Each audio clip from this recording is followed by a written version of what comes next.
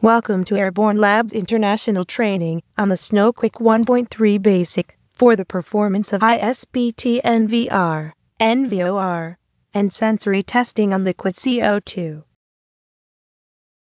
Snow sampling must only be performed in a well-ventilated area by staff trained in handling liquid and solid forms of carbon dioxide.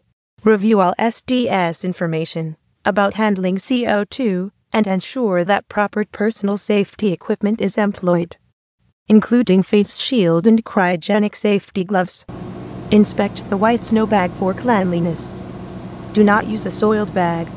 Warning: do not use any other bag for snowmaking.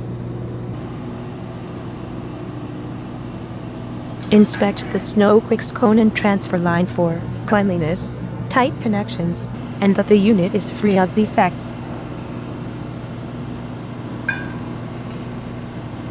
Remove the NVR can's lid and place it on a clean surface with the interior side of the lid face up.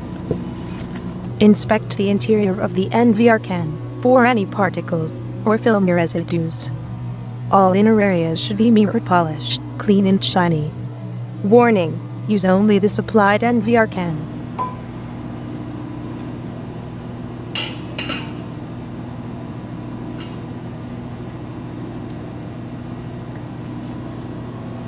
Remove the dust plug from the high pressure, low temperature, full flow quick connect by pushing back on the locking ring. Next, remove the dust plug from the SnowQuik's inlet fitting.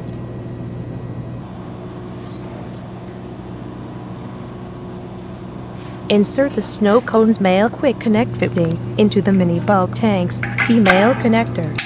Check that the lock ring is engaged and does not pull out.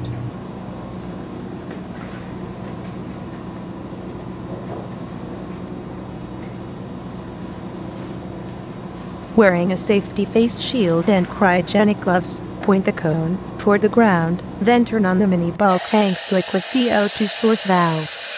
Quickly purge the SnowQuik's line prior to sampling.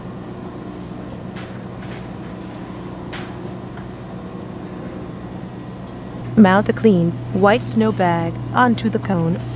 Lock the bag in place with the snow ring, and pull the end of the bag for a tight fit. Wearing a safety face shield and cryogenic gloves, point the cone toward the ground, then turn on the mini bulk liquid CO2 source valve. Observe the snow bag fill, which takes about 10 to 20 seconds. Periodically, check the fill level by slightly squeezing the bag. Only conduct this procedure while wearing cryogenic gloves and safety equipment. When the snow bag is about 2/3 full, turn off the mini bulk's liquid CO2 source valve. Remove the white snow bag from the cone by lifting the snow ring up towards the braided stainless steel transfer line. Remove the NVR container's lid and place it on a clean surface with the interior side of the lid face up. Wearing cryogenic gloves, transfer the snow into the NVR container. An adequate snow sample should fill this container almost to the top. Warning: avoid skin contact with the CO2 snow, as this will cause injuries due to its extreme cold properties. Place the top loader scale on a clean, level surface, and turn it on. The scale will automatically zero itself. Quickly weigh the CO2 snow and NVR container without the lid.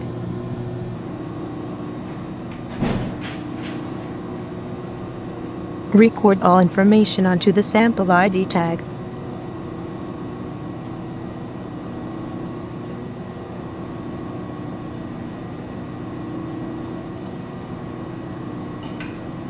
After recording the weight, reclip the lid back onto the NVR container and place it in a secure area until all the snow has evaporated.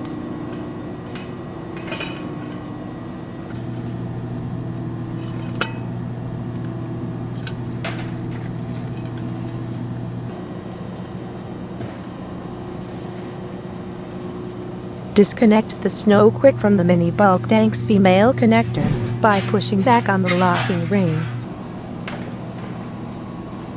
It is good practice to wipe off all condensation from the SnowQuik with a lint-free towel prior to putting it away.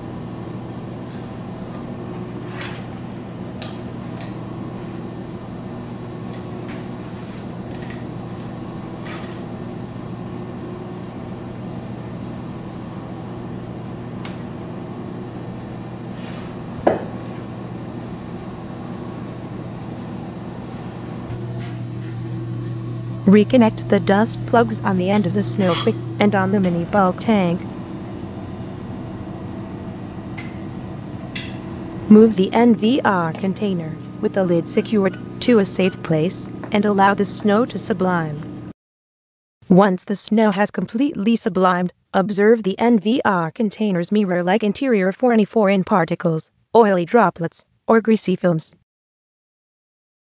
If no contamination is observed, check no residue observed on the ID card. If any trace particles or films are observed, a follow-up lab test will see if the amount present is still acceptable, or above the ISBT limits. In this case, check the ID tag as residue observed. Insert the NVR container with lid secured, and a filled-out analysis request form into the shipping container. The NVR kit should be sent to Airborne Labs International as a second-day service through a courier like FedEx, UPS, TNT, DHL, or comparable services. Thank you for viewing the SnowQuik 1.3 basic training program.